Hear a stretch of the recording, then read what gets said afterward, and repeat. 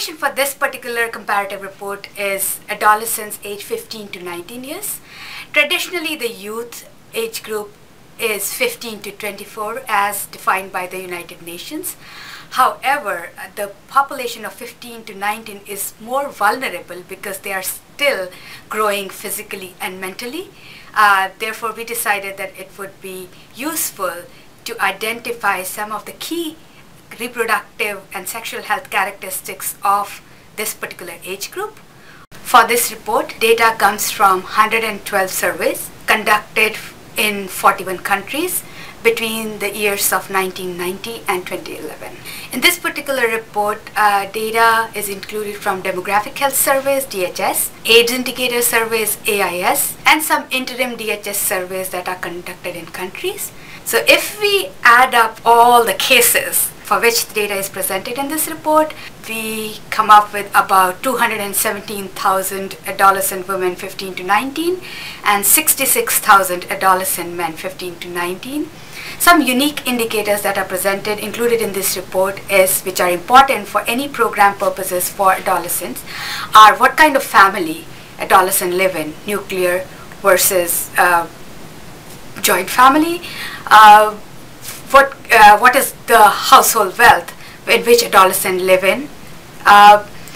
There has been a lot of back and forth in the sexual activity indicator definitions. So in this particular report, we present old and new indicators together for all the countries because you don't find that data in the DHS reports. And also, we present data on their work status and school enrollment together. Like, what are all the youth who are neither in school nor working? So these are the youth usually you want to target for a lot of interventions and policy purposes.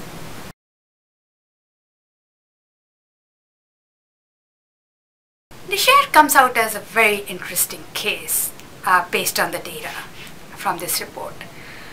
26% of adolescent women in Niger seem to be having sex by age 15, which is the highest among all the countries included in this report. The case is the same for child marriage, that third of women, adolescent women in Niger are married by age 15. So we would assume that most of the adolescent women having sex are within the constitution of marriage. However, this puts them at a high risk of being adolescent mothers compared to only 5% of adolescent men in Niger who are having sex by age 15. So to me, this is an alarming and very interesting finding that needs immediate attention.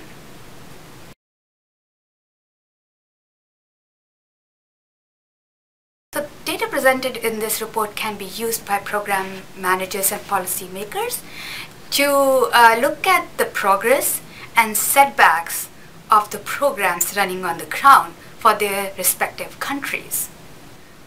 Another finding that comes out from the report is that now there is urbanization among youth across the board. So if your programs are still focused or the resources are more directed towards rural areas, you might want to rethink and reassess if this is the right way forward. You might have to reassign the resources in making sure that you are capturing most of the adolescent population, which are now moving towards urban areas.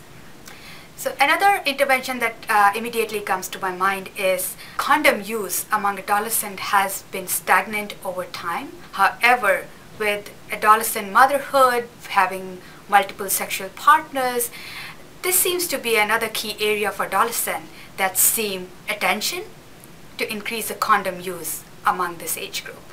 In addition to program planners and policymakers, our various cooperating agencies and development partners can also draw the data on adolescents from this report. For example, the upcoming UNFPA 2013 World Population Report would be quoting data from this particular report in the adolescent chapter.